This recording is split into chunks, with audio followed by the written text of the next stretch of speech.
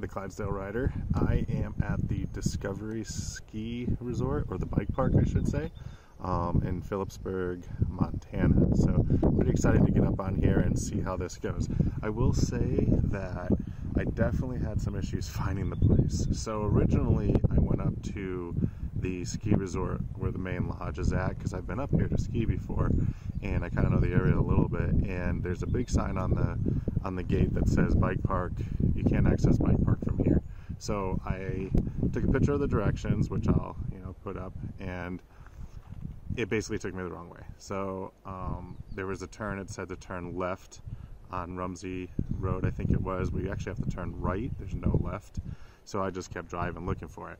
Finally, when I got down there, I said, I'm not going to use this, I'll just use Google Maps, because I was back in service. I typed in Discovery Bike Park, and it took me up a private driveway, which also did not take me to where I needed to go. So I found the road that it originally said to turn left on, I turned right on it, and then Google rerouted me and took me another wrong way. So luckily there was a sign halfway up the road that actually showed me where I needed to go. So I finally made it up here. It's a really nice day today. I was really surprised there's some snow on the mountain. They got some rain, we got rain last night in town, so I'm assuming they got some snow. So hopefully it's not too muddy or too snowy when we get up there, but I'm pretty excited to get on the chairlift and check it out. So let's go.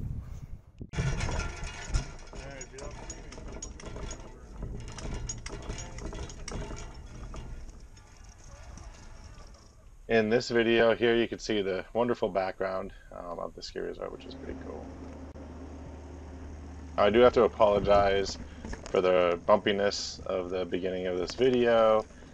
This is kind of when I started to realize I should probably buy a new GoPro, that the stability isn't that great, but it does go away in just a second. So enjoy the video.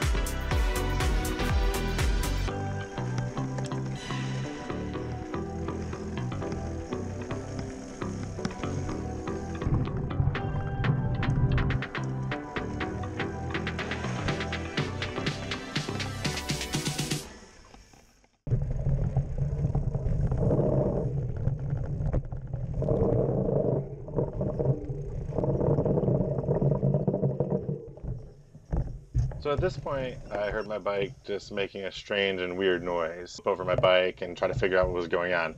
But at this point, I had to call it quits as the noise wouldn't go away and my brakes were acting kind of funky. Well, that's the end of my day. So on my second run, coming down, my brakes started stuttering, being a little funky. So not entirely sure what happened. I spent about 3 hours trying to fix them in the parking lot. A couple of people were there that were riding, kind of checked it out as well. They couldn't figure it out. So I'm going to have to take the bike into the shop and see what's going on. Everything broke on my second run, so I got a run and a half in before I started having issues. And I went to the bottom there and talked to the guys and asked for a rain check, and they didn't even know what a rain check is. Like, they were like, huh, what are you talking about? And really confused. So I asked them if they would, like, you know, give me a pass for a different day or a ticket for a different day, or if I could do like a half day because I paid for a full day. And I was literally there an hour and 10 minutes maybe, and they basically said nope.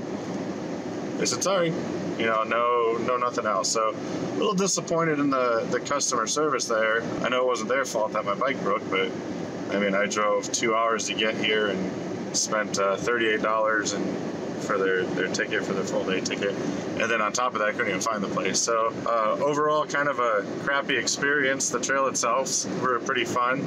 I'd like to go check it out again, but I'm not entirely sure I will, you know, being the fact that, you know, they wouldn't even work with me on you know, the ticket, or, you know, a half day refund or something. So really bummed out about that. They do have some easier trails to the left, which are pretty fun, nice, fast, flowy.